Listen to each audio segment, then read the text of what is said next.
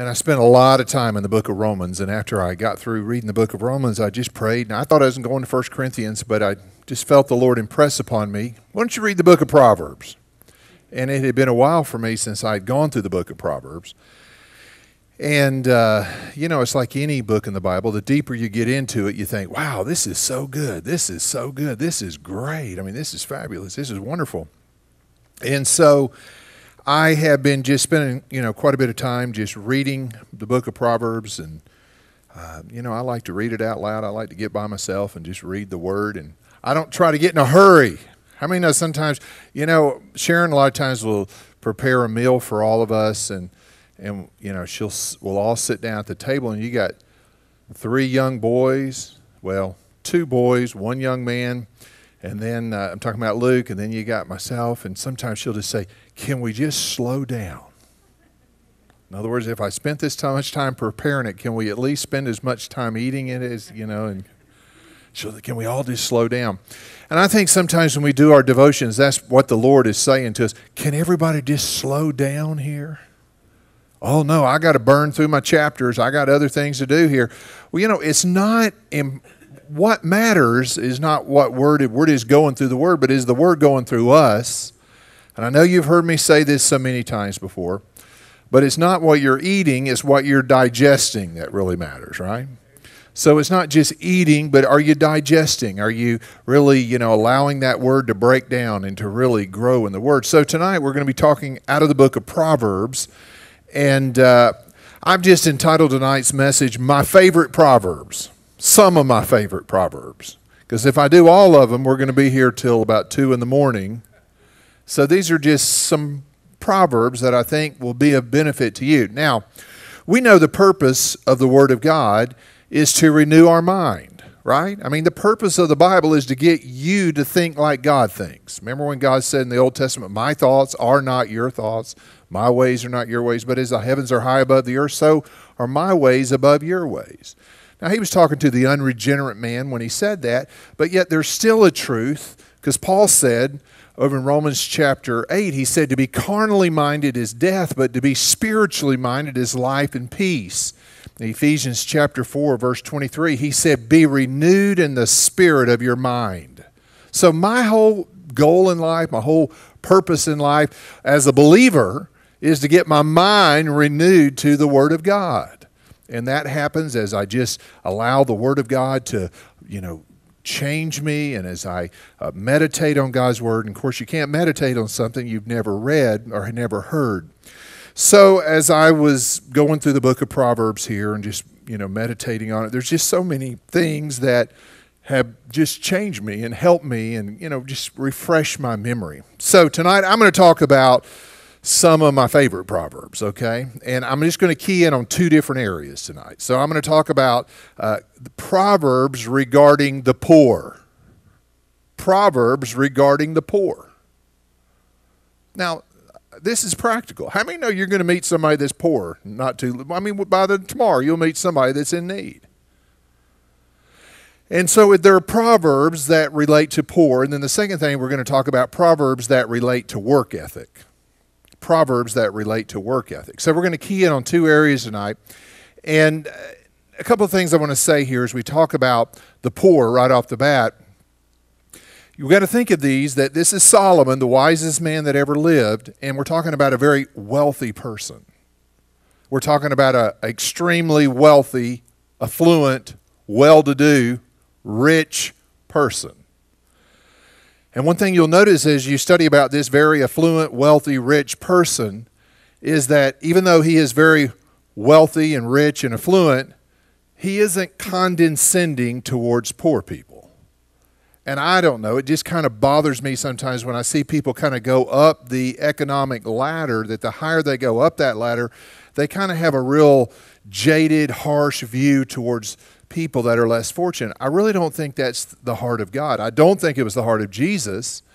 I'm not convinced it was the heart of the Apostle Paul, and I don't believe it should be our desire as well. In the Old Testament, there's the book of Deuteronomy in the 15th chapter. God speaks to the nation of Israel, and he says this in Deuteronomy chapter 15, in verse number 11, a passage that Jesus quoted in the New Testament. In Deuteronomy chapter 15 and verse number 11, it says this, "For there will never cease to be the poor in the land. Therefore I command you, you shall open wide your hand to your brother, the needy, and to the poor in the land." So God said, there's never going to cease to be poor people in the land. Therefore I command you, I'm commanding you, you shall open wide your hand to your brother, to the needy, and to the poor in the land. Now, when Jesus is on the earth, he made a statement, the poor you're going to always have with you. Do you remember Jesus saying that, right? So you're always going to have the poor among you. Now, you say, Pastor, is this scripture re-emphasized in the New Testament? I believe it is in Galatians chapter 6, whenever Paul said this, we should do good to all people, but especially to the household of faith.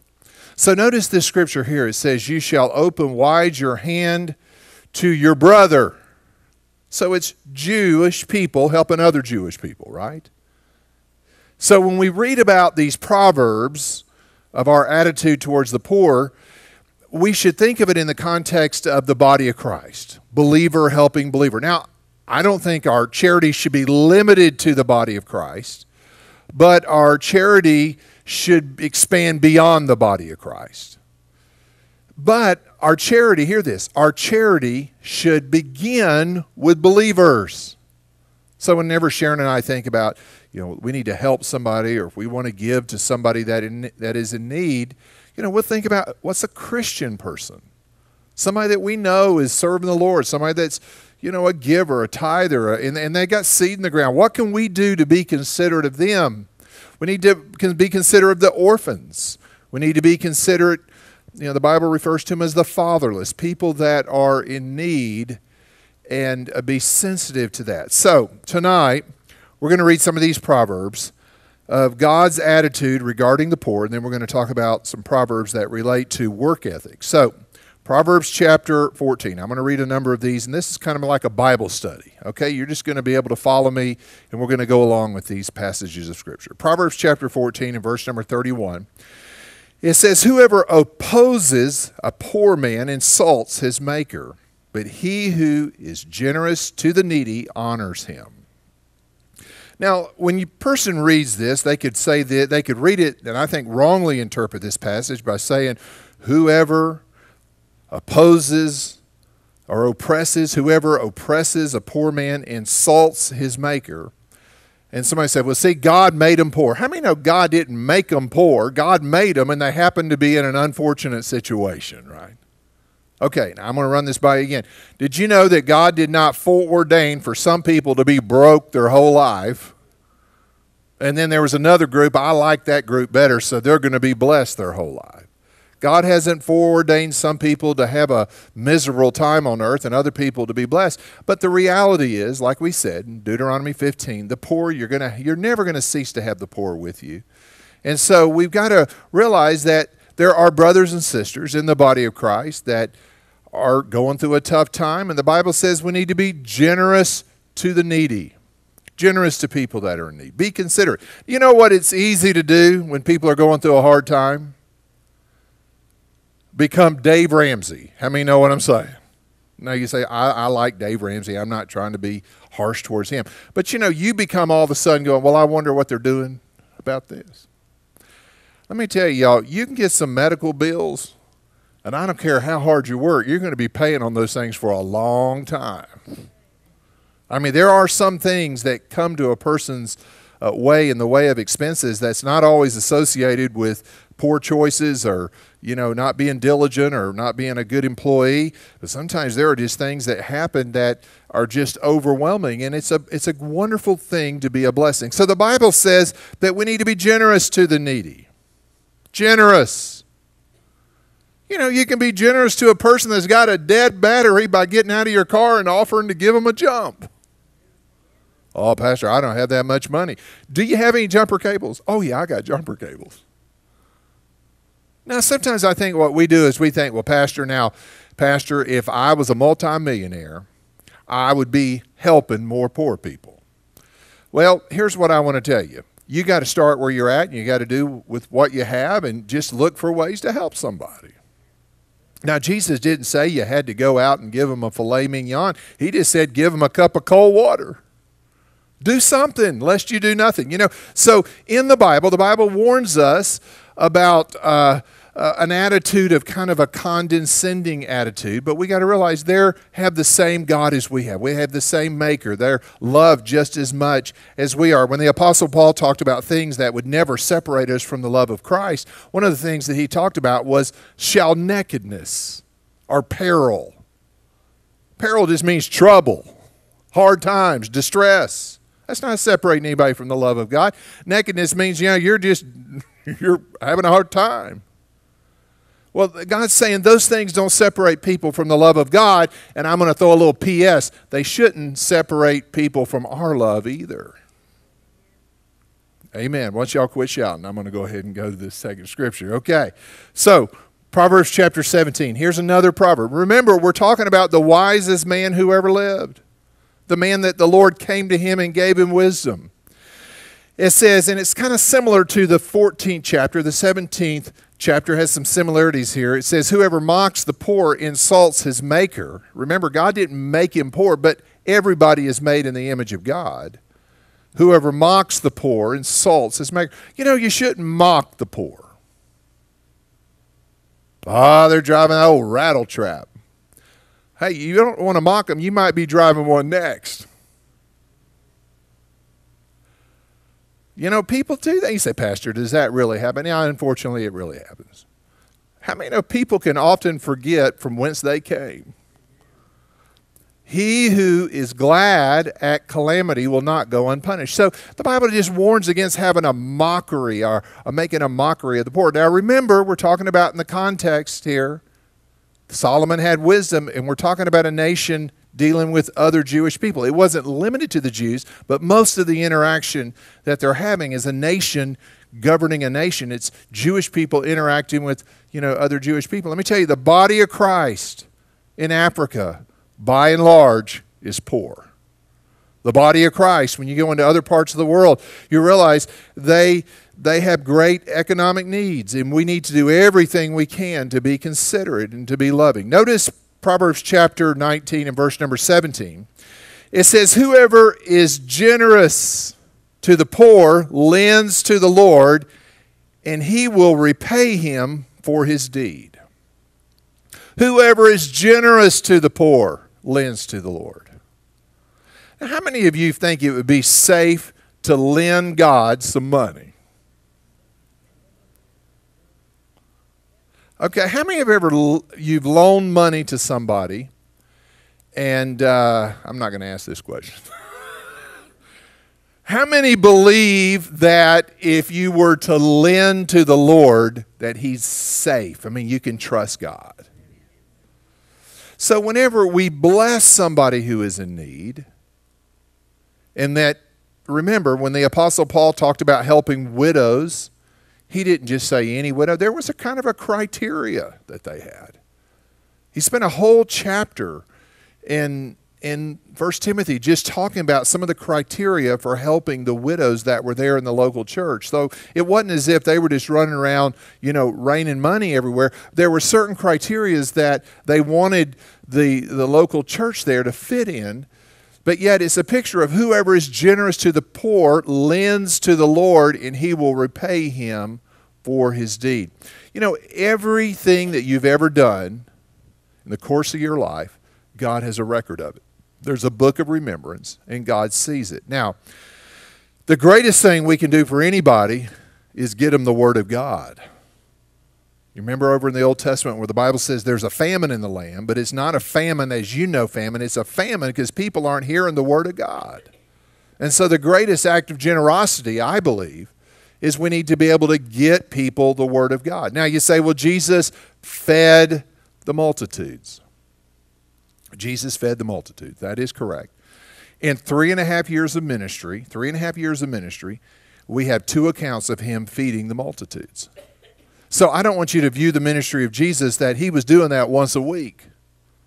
Now, I think he was very considerate to the poor. He was very considerate of people that had physical needs, and certainly Paul was considerate, and you read the New Testament writings, he was very considerate, but you don't necessarily see where Jesus just on a habitual, once a week they're out constantly doing this. But yet that's a part of Christendom. That's a part of what we're called to do, to minister to the spirit, the soul, and the body, to meet all the needs, spirit, soul, body. Notice Proverbs chapter 19 and verse number 22. It says, what is desired in a man is steadfast love, and a poor man is better than a liar. Now, that's how we should view lying. Now, most people say, would you rather be poor or be a liar? Most people in the U.S. would say, oh, I'll take the lying. But, God says it's better to be poor than be a liar. And I threw that in there because, it just helps us to see what God thinks about lying and deceitfulness. And, there's a lot of people, unfortunately, they don't think a thing in the world about having a friend that's a liar. Well, they don't want, somebody that's has financial needs, well, they may be putting the pressure on me. But we got to view these things that God says it's better to be a poor man than to be a liar. Okay, Proverbs chapter 21 and verse number 13. It says, whoever closes his ear to the cry of the poor will himself call out and not be answered. So whoever closes his ear to the cry of the poor will himself call out and not be answered. So we need to be alert to people that are in need, particularly widows, orphans. Paul said pure religion and undefiled before God. Actually, James chapter 1. James chapter 1 says this. Pure religion and undefiled before God is this, is to visit the widows and orphans in their affliction and to keep oneself unspotted from the world. And so we need to realize that term religion, you don't really see that word used in the New Testament, the writings of Paul or any of the New Testament writers that often, but here you see pure religion is this. If you're going to talk about, quote, religion, this is what it is that you visit the widows and orphans in their affliction and keep yourself unspotted from the world. Proverbs chapter 22 and verse number 9 says this, whoever has a bountiful eye. Now that's a little vague here in the ESV. In the NIV says a generous man. Whoever is a generous man will be blessed. He who shares his bread with the poor. Now you say, Pastor, didn't say if he shared his steak. It doesn't say, if he shared his, some exotic, expensive food. If he just shares bread with the poor, we need to realize that the generous person is going to be blessed. And one thing the generous person is doing is willing to share what you have. Just share a little bit of what you have. I think it would just help all of us if we just really saw it every day of our life. How can I just share something with what I have with somebody else? How can I be a blessing to somebody else? How can I be generous to help another person? There again, you don't have to be wealthy to be generous. In fact, there's a lot of wealthy people that are not generous. And so we just look for ways. You have the widow, the most generous person in the New Testament, under the ministry of Jesus, we have is the widow that gave everything she had. And so she was very, very generous. Proverbs 22:16, whoever oppresses the poor to increase his own wealth or gives to the rich will only come to poverty. Now, what do you mean, give to the rich? In other words, you're just giving to try to impress people or win friendships. But it says whoever oppresses the poor to increase his own wealth. You're doing things, you're oppressing the poor. And you got to look at, that's a dangerous thing when people get into that mode. Proverbs 22:22, it says, do not rob the poor because he is poor, or crush the afflicted at the gate. Now remember, this is written by the wealthiest man that ever lived. This is Solomon. This is a man that God told him there'll be nobody else like you, before you or after you, up until the Lord Jesus Christ in terms of wisdom. I mean, he was a standalone kind of a guy, but he warned the people with their attitudes towards people that were disadvantaged, and you need to be considerate of them.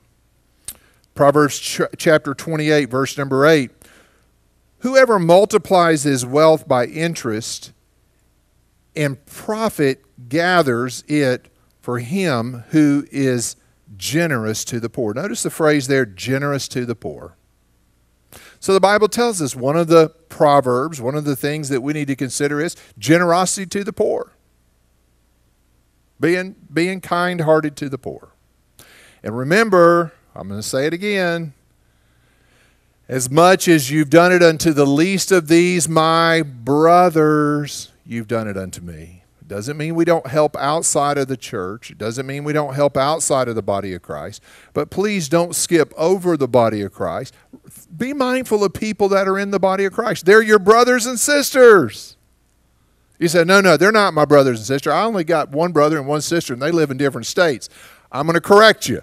You know, if you're born into the family of God, your family in the kingdom is really it's really permanent family. They are your eternal family in terms of brothers and sisters in the body of Christ. Can I get an amen here? Remember when Jesus, they say, hey, your mother's out front and your brothers are out front here, Jesus. And Jesus said, who is my mother? Who are my brothers? It's whoever hears and does the will of God. And so, you know, we have a relationship in the kingdom of God that we have brothers and sisters. So, you know, we want to be generous to everybody, but we aren't going to skip over the body of Christ. We're going to do good to all people, especially to those of the household of faith. Proverbs chapter 28 and verse number 27. Whoever gives to the poor will not want, but he who hides his eyes will get many a curse. So whoever hides his eyes, you don't recognize a need. It's a blessing to be able to buy a kid a pair of shoes. Correcto? Be able to get somebody clothes. You say, Pastor, how do I know whether the Lord's leading me? You know, if you see some kid come to church and we call them floods. Y'all know what floods are? That meant when school started, they fit, but now that it's the springtime, they don't fit anymore. And you see somebody in it, you just think, hey, let's do what we can to help them out. So, Pastor, that'll cost a lot of money. I tell you, I'll promise you this. Acts chapter 20 and verse number 35 says this, we are more blessed when we give than whenever we receive. And you'll be happier. The word blessed there means it's a spiritual joy. You're happier when you give than even when you receive. And I think we should look for ways to do good. Now, if I were to throw out to you, what would be your dream job? What would be your dream job? I remember one time they had this program, you know, talking about what's your dream job? This was, good Lord, this is 20 years ago. And I remember I had never really thought of that. And I thought, well, pastoring would be my dream job. And I thought, well, I'm doing that. But what would be my dream job? I remember thinking, I was driving down the road thinking, my dream job. And I remember thinking this, to be a philanthropist, to where all you did was go around helping people in need. Now you say, Pastor, I wish I was a philanthropist. Well, you are, but you aren't giving out. Maybe you're not giving out $1 million. You might be giving $10. But I tell you, when people are broke, $10 is nice. I mean, a gift card. Somebody gave me a Sonic gift card for $5. I tell you, I'd take it. Now, I'm using that to say we shouldn't think of what we can't do. Let's think of something we can do. Look of ways that you can help. I said this earlier, you know, giving somebody a jump, helping somebody that's locked their keys in the car. There's certain things. See, if you're a giver, you find ways to give. When you don't even have resources. Now, I've been a pastor long enough, and I had a lady in this church for years, and her husband, he had a great job, and he was in the oil business, but, you know, somewhere or another, he never saw fit to, he wasn't a believer, she was, and you know, he wasn't really big on helping the church. She let me know that, and she said, you know, I just feel bad that we're not. But, you know, one thing I noticed about her was this. She wasn't able to help financially, but if she was the person always vacuuming after every single get-together, she was the one running the vacuum cleaner. She was the one helping serve. She was the one always, you know, helping in the back, doing different things. Because if you have a heart to give, you find a way to give. Now, I used to say this, teasing people. You know, we're going to pass the offering plate, and if you can't put anything in, I used to tease people, just don't take anything out. I thought y'all'd like that a little better than that. But, you know, y'all, if you come to church, you may not be able to put anything financially in the church, but how many know you don't have to take anything, you don't have to drain, you can still look for ways. How can I be a blessing? How can I build up? How can I encourage another person in the Lord? Notice what it says in Proverbs chapter 29 and verse number 7. It says, a righteous man knows the rights of the poor. A wicked man does not understand such knowledge. And it's a picture of, we don't want injustice to hit anybody. We want to be considerate of people that, you know, have needs. What can we do to help this situation? You know, God, I had somebody approach me just this Sunday. Let me give you an example. And they came to me, and this person in their profession, and I'm not going to mention their profession because I don't want to keep their, you know, confidentiality, but they said, this is what I do for a living. It's very expensive to have it done. But if you ever meet anybody that needs this, I would like to be able to help them. You know, he said, and I didn't talk about it. He just said, and when I followed up with him, he said, it's just been on my heart. This is what I do. This is the work of my hand. This is the type of, you know, how I make a living. And he said, but it's just in my heart. If you meet anybody that needs help in this particular area, for them to get it professionally done is going to be very expensive, but I'm willing to donate my time and I'm willing to help them. You see, look for ways to be a blessing to people.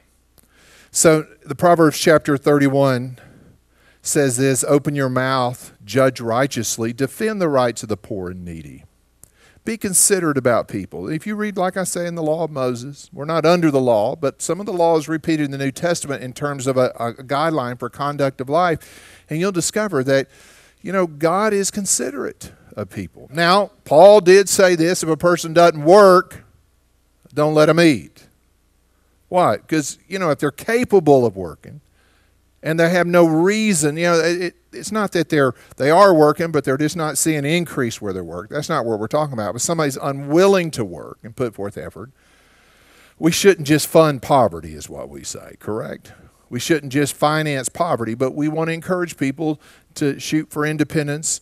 But yet we realize, like I said, there are people that are going to be needy as long as we're in this world, and we need to be considerate of them. Now notice, I'm going to wrap up these Proverbs about the poor. Okay, so if you came in a little late, you say, where's he going with all this? I've been going through the book of Proverbs, and I just went through a number of these Proverbs, and I was just thinking, it's interesting how many of these Proverbs have a reoccurring theme, and it relates to the poor. And I thought it'd be interesting to just put them all together and read through them, and just see what God's attitude is. And the wisest man that ever lived, Solomon. I mean, no, this wasn't carnal wisdom. This was wisdom that descended from above. And to understand his attitude about helping people. And then we see about the virtuous woman, the Proverbs 31 woman. It says this in verse number 20. It says this, she opens her hand to the poor and reaches out her hands to the needy. So whenever you see this virtuous woman, this very godly woman, one of the characteristics of this godly woman is she's constantly reaching out her hands to the needy. She's considerate of those that are poor, less fortunate. And she's looking around. Now, this is a very practical message. And I'm going to reiterate it. You say, Pastor, do you just help everybody, indiscriminately everybody? Well, you know, I want to, but I like to be Spirit-led in what I do. And, you know, you need to ask the Lord, Lord, show me, how can I be a blessing? What can I do to be a blessing? How many know God isn't calling you to buy somebody their drugs? Can I get an amen here? I want to help the poor, Pastor. And they're low on drugs right now. And they're kind of low on beer right now. And they need beer money, Pastor. Well, I don't know that God's calling us to buy anybody beer money. But I think if kids need clothing for school, God is calling us to help them with that. You have people that can't get to work because their car's broke down. We want to help them get their car fixed. And I'll tell you what, when you help somebody that's in need, and the Lord leads you, that person will remember that act of kindness for 25 years. When somebody is there for you during a difficult time and they extended kindness to you, you will remember that kindness for a long, long, long time. Can I get a really good amen? All right, so those are some proverbs that relate to our attitude towards the poor. And if you have any issues with that, you don't need to let me know about it because, see, Solomon wrote it all. I didn't write it. I just read it, okay? So we're going to talk now about God's attitude or the proverbs that relate to work ethic. What does the Bible say about work? What does the Bible say about what we do during the daytime? Well, the Bible speaks to that. The Bible addresses that. Now, here's what people have done. Unfortunately, people have done this. Unless they're in full-time ministry, they think, well, this is the spiritual part of my life, and then this is the secular part of my life. But see, God doesn't view your work as a secular thing. Whatever we do, whether we eat or drink or whatever we do it all to the glory of God. So in one sense, we're all in the ministry. How many know we're all in ministry? Now, we're not all in full-time ministry, but we're all in ministry. I've never been in a church where you had more people on the platform than you had out in the congregation. So yeah, most people in the body of Christ are not in full-time ministry. Most people in the body of Christ are in the marketplace. And so God wants to bless the work of your hands. I remember hearing a number of years ago it was Pastor John Osteen. And he announced, and he was I believe he was 60 years old, and he announced, we're going to build a new building. And he talked about how much it's going to cost, and he was preaching.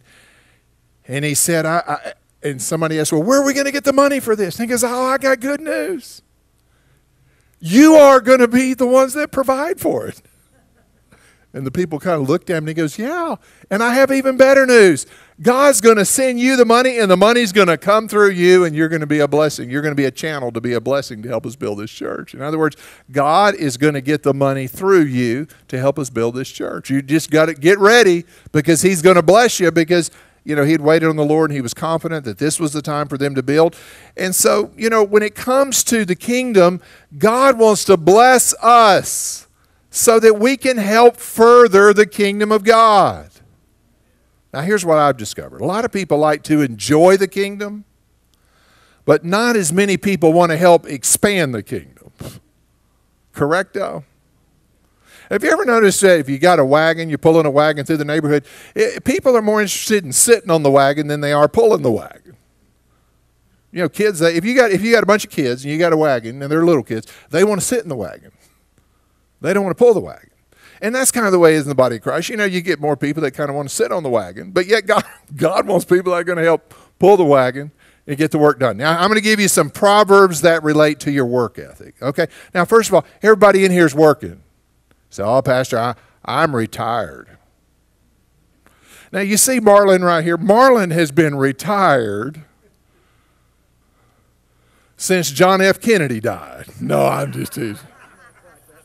He said not quite that long. I think what age were you, 55? You were 60. Well, they bought him out. They bought him out, OG&E. And I remember he came to me and says, you know, I put the pencil to it, Tom, and I just thought it doesn't make sense for me to work. They want to buy me out. And Marlon said, just buy me out. And it's been a blessing. But, you know, in my mind, Marlon has been retired for so many years. But, you know, here's the fallacy or here's the erroneous thought there. Marlon is a working man. He works, meaning he's got grandkids, great-grandkids. I mean, he's always active. He's in the church. He's always, so it's not like since he's been retired, he hadn't been working is what I'm trying to say. It's work to do whatever you do. So, you know, everybody here is working. I learned as a pastor early on, this is what I learned. You don't ask moms. You never say this. You never say to a mother, you always phrase it this way. Do you work outside of the home? Because if you ever just say, do you work? They go, oh my Lord. In other words, what their thought would be, the easy thing would be for me to go to work. But, you know, it's really a lot of effort around here with these kids doing everything. So I learned early on, when you talk to these young mothers, you always, you phrase it, now, do you work outside of the home? Because, you know how that fur starts kind of going up if you ask them, do they work? Because they definitely work. Okay, we're moving on here. So this sermon is for everybody, is what I'm trying to say. Everybody should be working. We should be active. We may not, we may be retired or at different seasons or a stay-at-home mom, but we're all involved in life, right? Proverbs chapter 6 and verse number 6. These are proverbs that relate to your work ethic. Go to the ant, O sluggard. Consider her ways and be wise.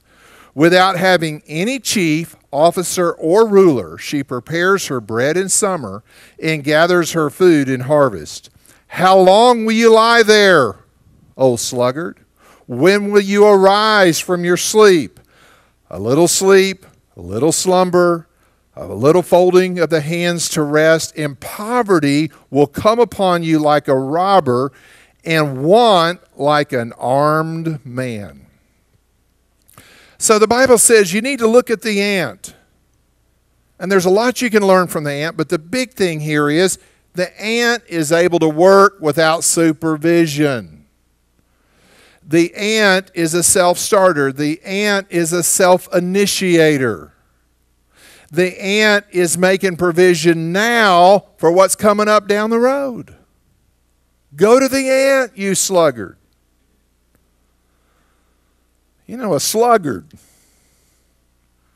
And consider her ways and be wise. Without having any chief, officer, or ruler, prepares her bread in summer, gathers her food in harvest. So what is another thing we can learn from the ant? Works without supervision, always thinking ahead. Now, when God starts day and night, God would talk about night. In Jewish calendar, it starts at night, and then there's day, and then that would be the first day, right? So, even to this day, when they celebrate the Sabbath, it starts, at sundown. In other words, God starts it at night and it goes into the morning. You say, Pastor, wait a minute. The day starts in the morning at sunrise. Well, in the Jewish calendar, when God looked at Genesis' account of creation, it started at night and then the day, and then that was the first day. I tell you, from a time management standpoint, it'd just be a whole lot wiser if before we went to bed at night, we started planning out the next day thinking, I'm already in tomorrow. Why don't I start putting together? Because technically, according to God's calendar, we're already in tomorrow. Think about tomorrow today. Plan ahead. Plan ahead. So the Bible says that the ant is one that just works. Proverbs chapter 10 and verse number 4. It says, a slack hand causes poverty, but the hand of the diligent makes what? A slack hand causes poverty, but the hand of the diligent makes rich. You say, well, Pastor, I wasn't a 4-point student. I wasn't the best student. I wasn't the sharpest knife in the drawer. Well, I want to tell you something. You might not have been the sharpest knife in the drawer, but you can be the diligent. You can be diligent. You don't have to have high IQ to be diligent. You know what diligent means? It means you turn the television off. Diligent means you quit wasting all your time. We call it screen time. You know what I'm talking about? You're just sitting there looking at that. What you looking at? I don't know. I'm just looking here. It means we're diligent. And it says the hand of the diligent makes rich. Well, God certainly couldn't be opposed to you being rich, rich meaning a full supply, because he's giving you the formula for getting there. It seems like if he was opposed to it, he would conceal it and say, don't share this with anybody. But God says the hand of the diligent will make you rich. Be diligent. Let me tell you, y'all, you don't have to have a PhD to be diligent. You don't. You just say, hey, whatever I do, whatever my hand finds to do, I'm going to put my heart into it. I'm going to be diligent in doing that. And I tell you, that's what the ant is. The ant's just diligent. Just hang in there. And we're going to see this theme repeated time and time again, but just diligence, just hanging in there. There's just so much to that. So we're talking about Proverbs that relate to your work ethic. Proverbs chapter 10 and verse number 5. I'm going to back up and say this. How many know diligent just means a lot of times you go to work when you didn't feel like going to work? Somebody said, how are you feeling today? Well, eventually you learn to avoid that one and say, you know what? We're strong in the Lord. Strong in the Lord and the power of his might. So the Bible talks about that the slack hand is going to come to poverty, but the diligent hand will be made rich. And then it goes on to say this in Proverbs chapter 10 and verse number 5. The next verse says, he who gathers in summer is a prudent son, but he who sleeps in harvest is a son who brings shame. He who sleeps in harvest is a son who brings shame. There's a time to work and there's a time to play, and you need to know the difference. And we can't waste away our time. How many know when you get to heaven, heaven is not going to be just downtime? Now, it's a time of rest. But you see, even before Adam sinned, even before Adam ever fell into transgression, even before any of that happened, he was still a working man. He was in the garden working. And so we shouldn't view work in a bad way. But God has given us the ability to work. It's like one guy said, if you think today's a bad day, just try waking up without one. Amen? Thank God you're able to do something. You're able to be a blessing and able to work. And I thank God for a lot of the Hispanic immigrants that we see, here in this country as far as just how they set about their work.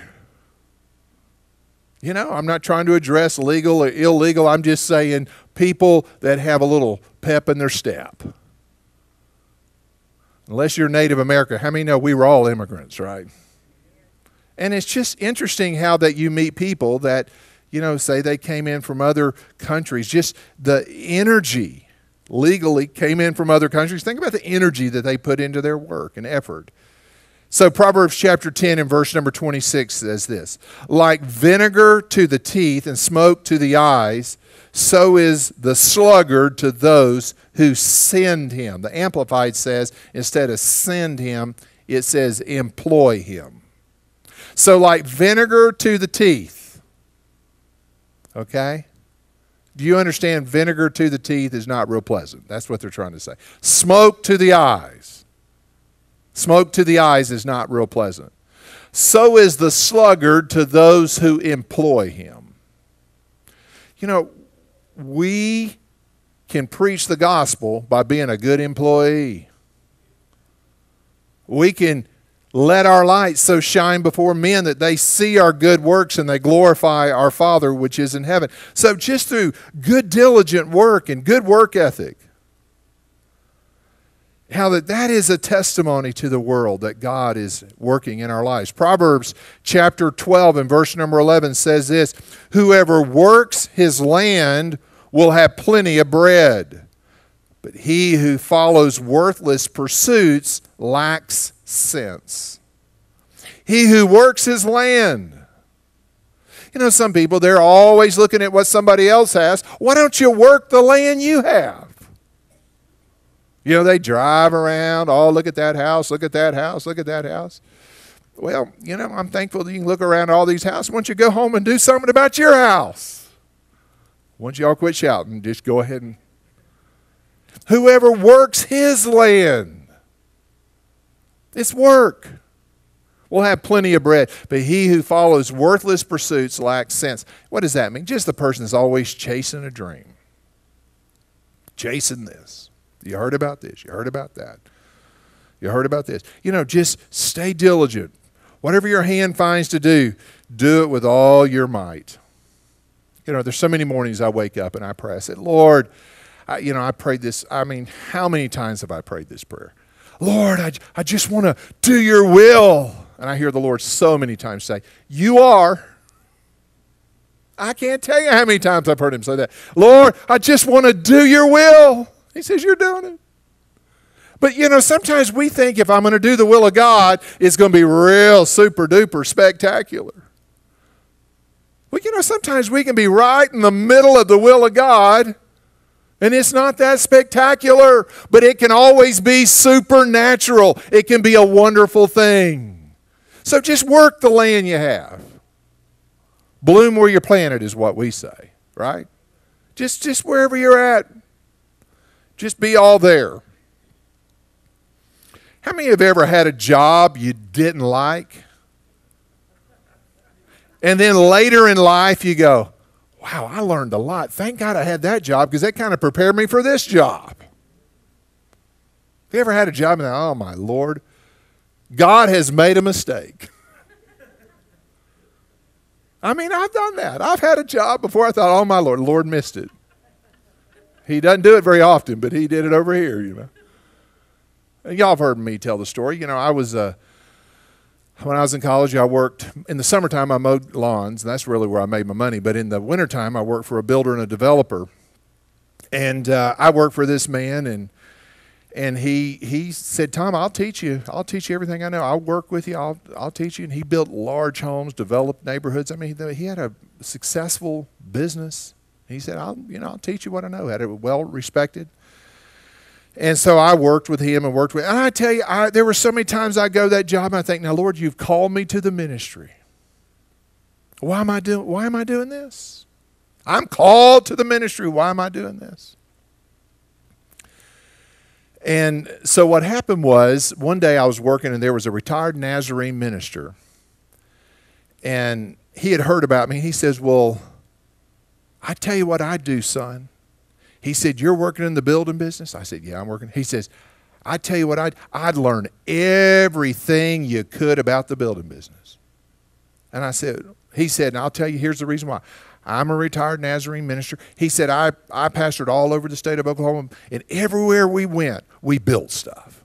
We built fellowship halls, we built churches, did additions, we built on the parsonage. We were always building. So, son, learn everything you can about the building business, because, see, that could help you down the road. Now, I'm going to tell you, I remember where I was. I remember the conversation. I remember looking at that man, and I remember thinking to myself, you're missing God, brother.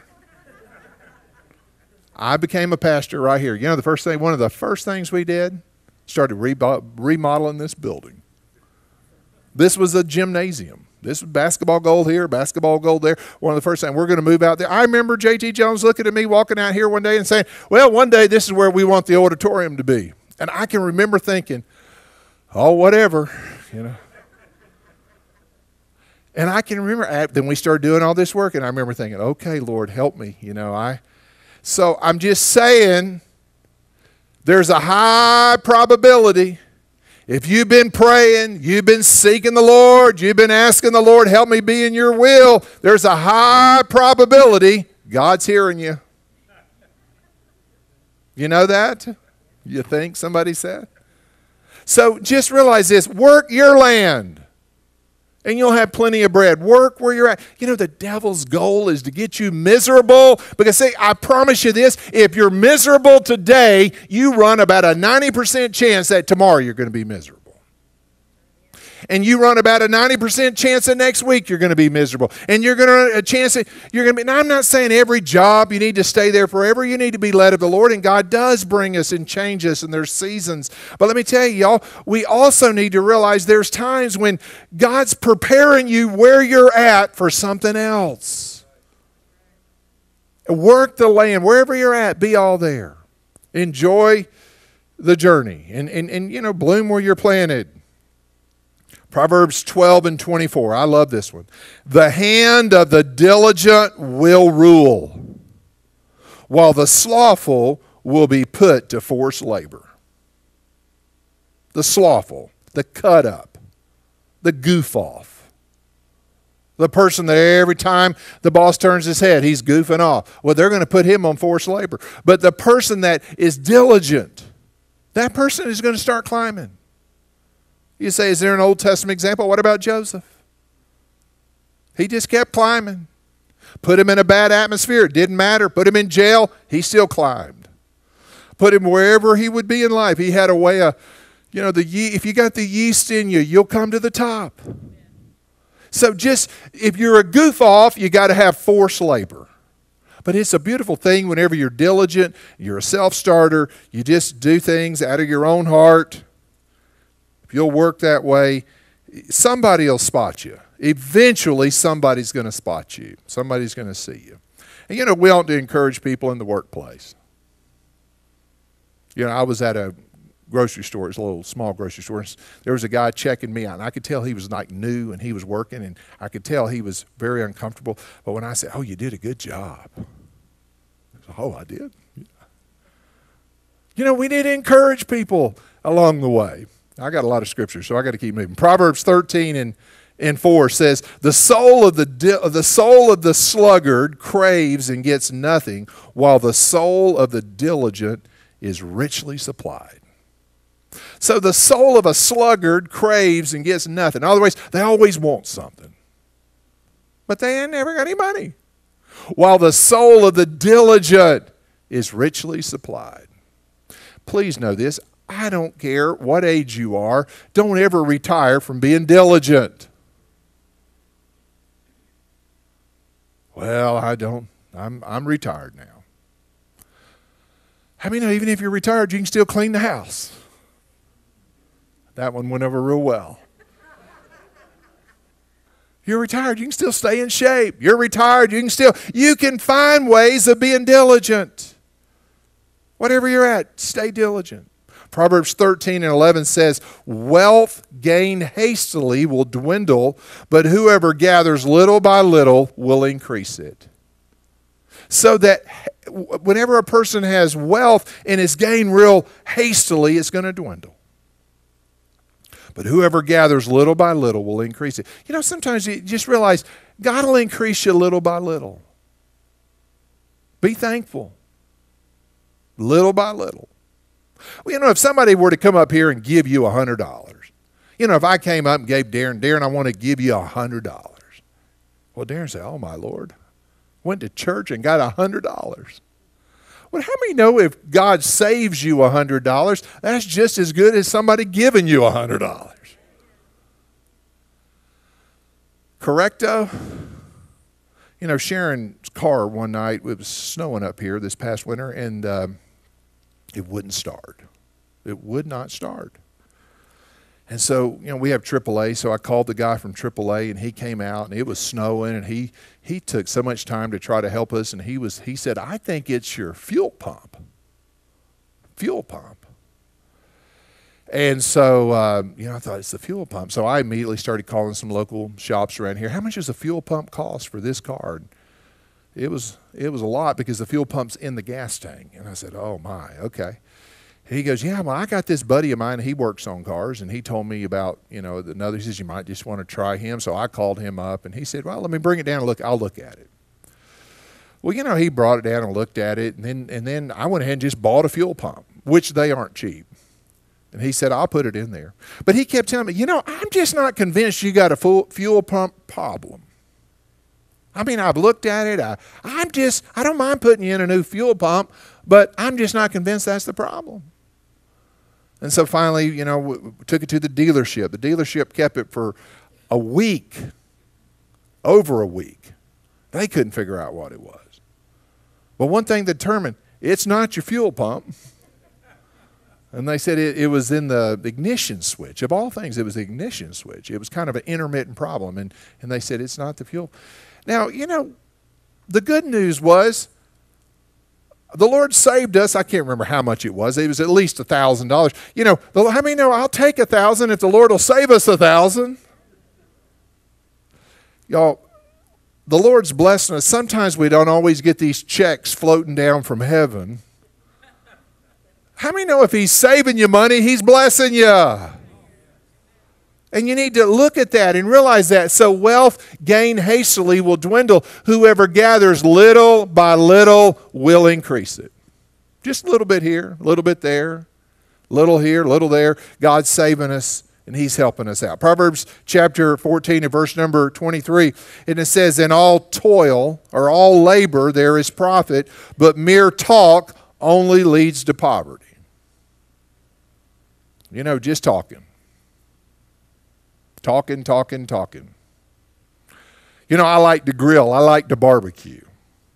And there's a saying among people that barbecue, if you're looking, you're not cooking. Because there's a real temptation when people start barbecuing, they want to lift the hood up and just look at it. Well, then they know if you put that hood on, if you're smoking, it takes a long time for that temperature to get back up. It can sometimes, depending on the cooker, to get back up to that level. And there's a saying, if you're looking, you're not cooking. How many know many times if you're talking, you're not working? Oh, hallelujah. Somebody said, well, I have to sell stuff. Well, I understand that. But, you know, a lot of times we're just goofing off. We need to get to work. I'm going to throw it. How many know if you're surfing the internet many times, you're not working? Okay. We'll move on to the next one. Proverbs 18 and 19. Whoever is slack in his work is a brother to him who destroys. Who's he talking to? A bunch of Jewish people here? I think they got this. Slack in their work is a brother to him that destroys. I mean, they're diligent people talking about the nation of Israel. Just Google sometimes what the population of the nation of Israel is, percentage of people in the world who are Jewish, and how many Nobel Prizes, how many Pulitzer Prizes, how many inventions, how many witty inventions have been given to those people. You know, there's just a diligence. We need to be diligent in our work. Proverbs chapter 20 and verse number 4. The sluggard does not plow in the autumn. He will seek at harvest and have nothing. So the sluggard doesn't prepare ahead of time. Think ahead. Be ahead of time. Don't always, be surprised. Y'all, we shouldn't be surprised that the sun's going to come up in the morning, right? We need to be prepared. We need to do what we can to live in the now and to be prepared. Proverbs chapter 20 and verse number 13. Love not sleep, lest you come to poverty. Open your eyes, and you will have plenty of bread. So he warns about just a passive, indifferent, goof off, but just be engaged, to be in life. Certainly get adequate rest. We're not minimizing that. And the scripture tells us we should get adequate rest. But there's also a time to sleep. There's time to get up. Amen. Proverbs 21 and 5. Y'all, you think this is hard to listen to. It's harder to preach it. Because I can see some heads moving, some gears moving. Proverbs chapter 21 and verse number 5, it says, the plans of the diligent lead surely to abundance, but everyone who is hasty comes only to poverty. I think it's interesting because the Amplified version of Proverbs chapter 21 and verse number 5 says this, but anyone who is impatient comes only to poverty. Hasty. Sometimes we got to stay put when we don't want to stay put. Sometimes we got to just hang in there. Do what the Lord wants you to do. Now you say, Pastor, have you ever had to do that? I've had to do that. I remember one time somebody wanted to come visit with me. They'd visited the church 3 or 4 times. They wanted to visit with me. I thought, oh, great, I'll talk to you. Come on. And their ministry was to sit and tell me everything they didn't like about the church. It was painful. Now they hadn't been planted anywhere, but that was their ministry, was going around telling churches what their problems were, And I remember this lady just sat there, and I was trying to be gracious for a little while. She was just telling me all this, and after that, I thought, okay, what do you do now? I said, well, thank you. Okay, see you. I won't see you in a long time, but anyway, I'll see you in heaven. And I just went back and started praying. I said, God, a fool won't receive instruction. If there's anything she's saying that I need to hear, I'm open to whatever you're trying to say here. And I'm telling you, I just prayed, and I heard the Lord speak as clear as a bell to me. He says, you just stay faithful. You just stay doing, you're doing exactly what I want you to do. You just remain faithful. I wrote it down. I thought we're going to seal this thing forever. Sometimes we come against discouragement. We come against things aren't blossoming, flourishing like we think. And you know what we need to do? Just stay faithful to what God's called you to do. Now, here's how it works. At the judgment seat of Christ, I'm not standing before that lady.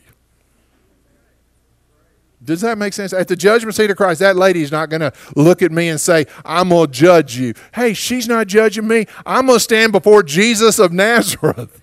And I tell you, I'll answer unto him. And he's the one that will all individually give an account of our lives. And so, work unto the Lord. Can I get a good amen? I'm on a roll here. I got to tell you another time. One time I was thinking about this one preacher, and he had this one, I heard him talk about his work schedule, and he did this, and then he did this, and then, it was a real orderly, disciplined deal, and man, the longer I listened to him, you ever listen to some people, they're trying to inspire you, but the longer you listen to him, you start getting shorter and shorter. And I thought, well, Lord, I don't know that I'm being led to do any of that, but I'm not above reproach. I'm not above listening to good sound counsel, and I listened to that. And I started changing all these things. And one day I was driving down the road, leaving the house and feeling condemned because I wasn't doing this and that and the other. And I heard the Lord, I stopped at the stop sign in front of our house, and I heard the Lord say this, "You work for me." I heard him say that. You work for me. I'll go, okay, we're good. I'm going to chunk all that stuff and just do what the Lord's called me to do. Y'all, let's do what God wants us to do. How many know the Bible says his yoke is easy and his burden is light? You can do what God's called you to do. There's not any other illustrations coming to my mind, so we'll go back to the scripture, all right? Proverbs chapter 21 and verse number 25. The desire of the sluggard kills him, for his hands refuse to labor. The desire of the sluggard kills him, for his hands refuse to labor. Nobody's above working. Nobody's above chipping in. Nobody's above, just involved. You're not going to be able to outsource everything. We all have things we do. Okay, so you need to be involved in working, and thank God you have the ability to work. I can take you down to the hospital. There's people that love a job. They love to work. That'd be the highlight of their life. I can work. I have the ability to work. But they can't. They have certain physical limitations. And so, you wake up and you're able to breathe and you're able to get out of the bed and you're able to stretch, and thank God, Lord, help me live another day. Help me bring glory unto God. You can't appreciate a nice car fully unless you had a junker. Oh, I can too, Pastor. You don't know. I've always driven new cars, and I can appreciate new cars. No, you can't as much as if you've had a junker. Now, I'm going to throw one at you. You can't really fully appreciate good health unless you had a couple of times when you didn't have good health. And then I was thinking, oh, my Lord, this is awesome. I remember one time, we were out with Sharon's father, and he had I don't remember what it was, like a pinched nerve or something in his neck. And we were up, at Dry Gulch, USA, their Christmas train. And the whole family was there, and, we were all excited about this moment. And Larry, the longer that night went, that nerve started pinching. And I mean, he was in such excruciating pain. And I remember just, he wasn't crying, but there were just tears just coming down his face. And I mean, he was just, that night that was a long night. And I can remember one time he sat in church, and he came to me after the service, and he said, Tom, when you were up there tonight, I think Regina was leading worship or something, and he said, I just felt like it came to me, it has begun. The healing has begun. And we were driving down the road the other day, and Larry and I were driving down the road, and we had to go pick up this big pipe, for these lights. And we were driving down the road, and it was pouring down, raining, and I said, Larry, you've been through bypass surgery, and I've been through chemotherapy. We can handle this. Hey, Thank God you're able to enjoy your life, enjoy where you're at, run without getting weary, walk without fainting, and do what the Lord wants you to do. Correcto? You need to realize that. Hands refuse to labor. Be thankful you can work. Say, well, I can't do what I used to could do. But I'm telling you, you can do a lot more than other people can do. Thank God for what you can do. All right, I'm just going to keep giving these illustrations as I get them. Only the Scripture's inspired. Some of the illustrations are Holy Spirit. Some of them maybe are just fun thoughts, all right? Oh, here's a good one. I'm ready. Y'all ready for this one? Proverbs 21:17. Whoever loves pleasure will be a poor man. He who loves wine and oil will not be rich. Loves pleasure. Now, y'all, I think you ought to enjoy sports. You ought to enjoy life, enjoy Little League ball, whatever it is that you're in this season. Enjoy those things. But when people start getting so engrossed in those things to where their professional life takes a hit, that's not wise. So involved at work, you can't even work because you're following who got traded to whom. People get all caught up in the pleasure of life. Y'all, God didn't put Tom Arnold on the earth so I could just have pleasure. God put me on this earth so I could be fruitful, so that I could be a blessing to somebody else. Yeah, I have pleasure in doing that. But remember, Jesus found pleasure in doing the will of God. They're not mutually exclusive. Whenever the disciples said, do you want something to eat? He said, I got meat to eat that you know not of. There's something pleasurable, there's something enjoyable about doing the will of God. The grass withers and the flower fades, but the man who does the will of God shall abide forever. Proverbs 21:25, the desire of the sluggard kills him, for his hands refuse to labor. So I think I read that one. I've repeated it again. But there we have it. Proverbs 22:13, the sluggard says, there is a lion outside. I shall be killed in the streets. What does the sluggard is always thinking worst case scenario? Don't always look for excuses. Always looking for an excuse. Well, if I wash the car, it might rain tomorrow. Well, it might, but just wash it again. They'll give you a 24-hour pass. Okay. Proverbs 22:29. I'm going to get through these. Proverbs 22:29. Do you see a man skillful in his work? He will stand before kings. He will not stand before obscure men. Find a man skillful in his work. Find a person who has developed the gift that they have. Guess what? That person's going to keep climbing. That person's going to keep climbing. And so we just need to develop whatever you have. Be skillful in it. Develop it. Grow in it. Be the best you can be in any particular area. Proverbs chapter 23 and verse number 20. Be not among drunkards or among gluttonous eaters of meat. For the drunkard, hear this, and the glutton will come to poverty, and slumber will clothe them with rags. What's he saying? Just people that are always eat, drink, and be merry. Well, you ought to eat and you ought to drink, but that's not, how many know we shouldn't just wake up first thing in the morning, I wonder what I'm going to have for dinner tonight. Oh, I'm meddling now. Proverbs talks about one man will eat to live, but the other person just lives constantly to eat. Just,